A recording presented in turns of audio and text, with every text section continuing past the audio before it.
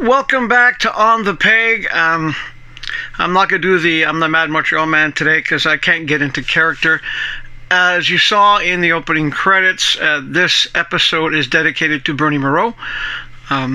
It's been a tough week for anyone who knew Bernie, any of his fans. I was lucky enough to know Bernie back in Montreal. And if you don't know what happened, Bernie passed away on September 2nd. It hit home. It hit home hard. It hit home hard. I was lucky enough to know Bernie back in Montreal when I worked at Nova Comic Book Shop. Bernie was one of the regular artists who would come in all the time, and it's because of Bernie and Jeff Isherwood that I actually started drawing. And, you know, I can't remember which one started it, but it was either Jeff or Bernie who, after Alpha Flight #1 came out, we were having a discussion. And I was a sculptor, I was a photographer. I didn't draw. And I can't remember if it was Jeff or Bernie who said, well, if you don't like the Alpha Flight characters, why don't you come up with your own? And so I did, and it was both Bernie and Jeff Isherwood who always encouraged me to keep drawing. I mean, Jeff Isherwood actually took one of my sculptures and drew it, which made me feel really good. But when it came to drawing, in some ways, Bernie was my mentor.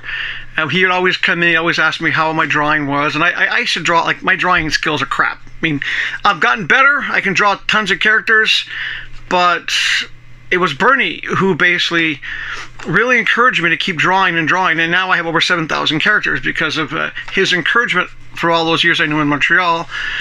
And of course I lost touch with Bernie when I moved to Montreal, but recently in the past couple of years I found him on Facebook. I would message him on his birthday. And Bernie was a great comic book artist. If you don't know his artwork, well, if you're a DC guy, he did a lot of Wonder Woman stuff. He also did Grendel, but his comic book was The Jam. The Jam was based in Montreal. It was a Montreal superhero.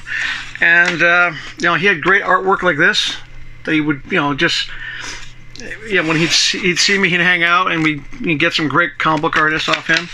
But the reason why I think it hit me the most this week is, as you know, I'm a big supporter of men's mental health, and Bernie chose to, I don't want to take this video tag, he chose to self-exit. It turns out he was depressed, which a lot of men are. A lot of men do suffer from depression. I'm one of them. I'm what's referred to as a functioning manic depressive. But it also turns out I didn't know this, but I thought Bernie was doing okay. But it turns out he was also, not only was he depressed, he was living in poverty. And being in a situation like I'm in now with no work and for 9 months, and I've been there when you don't have any money. It is, if you're depressed, it really makes things worse. And what's really more painful is that 5 months ago I did an interview. Everyone said he looked fine, he was in good moods, he was playing in his band. Even someone a month ago said he looked great. It just shows you that, you know, when a guy says he's fine, he's not fine. It's one of those things where, you know, it really hits home. Because he was such an inspiration. He was a great artist, a great guy, good musician too. And him not reaching out to anybody is an indication of the problem with our society. You know, it's not easy when you're depressed and you have no one to talk to. So if you know anybody out there who's depressed, or if any guy in your life says, I'm fine, they're not fine. Reach out to them. Let them know that there's always a better tomorrow. There's always something that can change. And I'm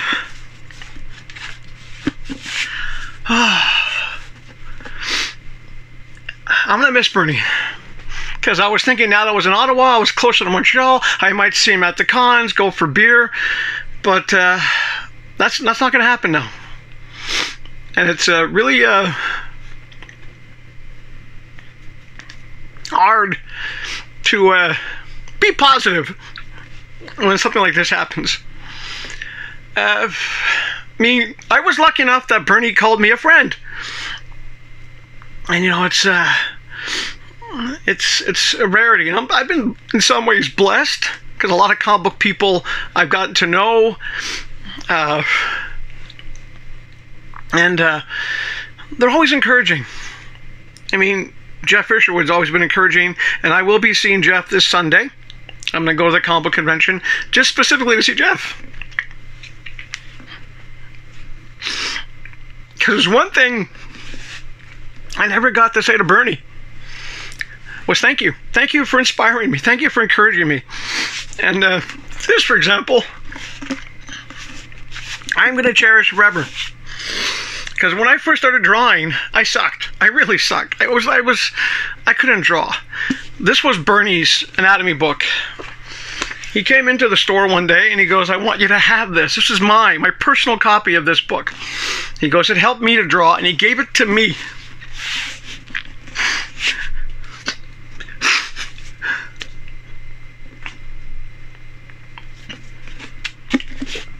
Now I'm going to pass this on to my daughters one of these days. Even though both my daughters can draw much better than I can. They're great artists. And but I'm going to miss you, Bernie. I really am. And I'm going to put a link up in the description to help get money to Bernie's family. It's something I was set up a while ago, and one of his friends is still doing it to get money to his family and so forth. So I'll put that in the description. I'm also going to share this video on TikTok as well, at least part of it. But yeah, it's been a hard week. And I can imagine it's even harder for people who were a lot closer to Bernie than I was. But you know,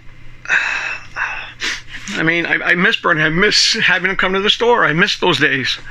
I miss his encouraging words. I mean, and I'm not a religious man, but Bernie, I'm never going to stop drawing. So thank you. And on Sunday, when I go to Comic-Con to see Jeff, I'm basically going there just to tell him the same thing. Thank you for inspiring me all these years. Okay. Enough of that. Unscripted. But, yeah. It just hit hard this week.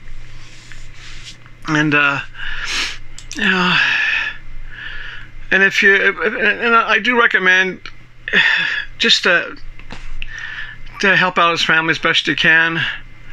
I mean, I'm sure his bandmates are having a hard time now, his family. But if you ever get a chance to pick up the music, his band was called Bug-Eyed Monster. Pick up the music from them. If you ever see the guys playing again, support them. Oh, and he was young too. He was only born in 1961, only a couple of years older than me.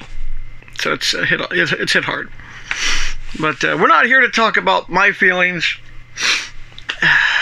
And just to reassure my friends and my family, even though I say I'm fine, and you guys know I'm actually a manic depressive, you know I'm depressed a lot, but don't worry, I made a promise to my daughters that I will live to be 200, and I plan to do my best to keep that no matter how bad my life gets. And one of the reasons why I'm keeping this video short, I'm only doing 2 figures today, is because I know fully well if I ever get to that point, like that low point, then people I'm going to reach out to. One of them is actually someone I've never physically met, my buddy Shane. Shane has been someone who's been encouraging me since I started doing videos back in the days of RX Comics. He's like a brother to me. And Shane is the one responsible for this madness behind me. Cachet, years ago when I first moved to Ottawa, sent me this. The Batman Who Laughs. Now, I've already taken them out of the package, but I never had the other two pieces to the car, so I figured there's no point. But thanks to Second Markets, I finally did get Nightwing and Batgirl so I can build the car.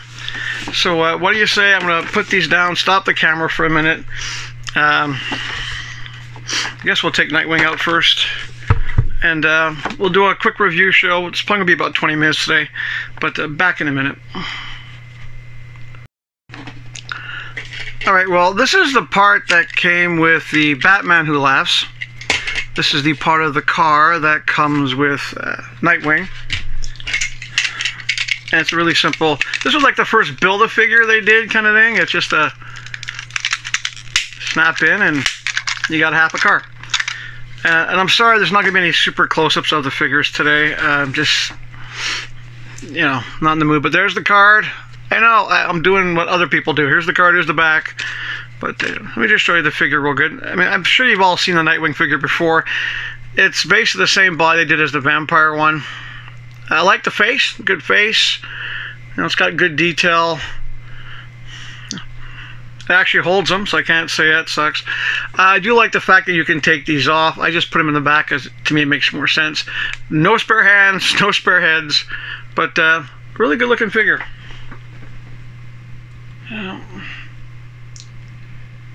It's the Nightwing I've been wanting for a while, and the funny thing was I do have one of these loose, but I never had one with the car, so now I've got two. But what do you say we get on to Batgirl?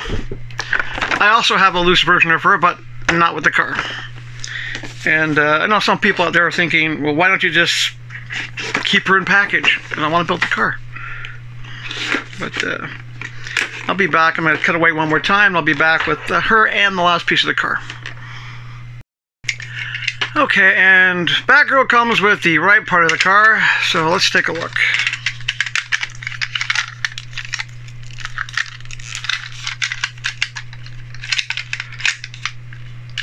Doesn't want to snap in. That'd be funny. Alright, well there you have it. The Batmobile. It's actually not bad for you know, a little build a car. I'll do the corny thing again. Here's the car. I'm not gonna bother with the back. She comes with a gold batarang, which is obviously to size, and of course she comes with the gun that we all hate. But here she is. Oh yeah, holds her up too, by the way. So we'll do it without, you know, her. I'll do there's the feet. I do like the detail in the boots. It's a nice touch. The belt, I like the belt as well. I didn't even notice. Oh, she's got the backpack on the back. That's kind of cool. I like how the backpack bag is the bat symbol. But I think the thing I like the most about her, if I can get her in focus here, is her face.